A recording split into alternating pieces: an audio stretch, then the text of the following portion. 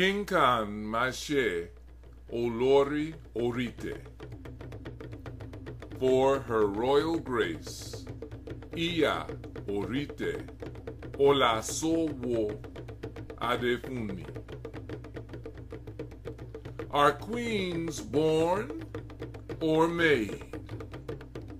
Is there a royal jelly, a thick, creamy secretion to feed to a girl, like that fed by the hive in copious amounts to one larval honeybee, to modify its genome, to groom a queen?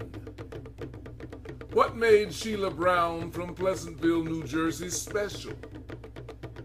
Who opened the road?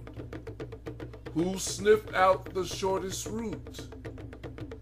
Who cleared away the obstructions that stood in the way to Eku Odun Oyotunji and the great Orisha Vodou spiritual lineage she helped to build?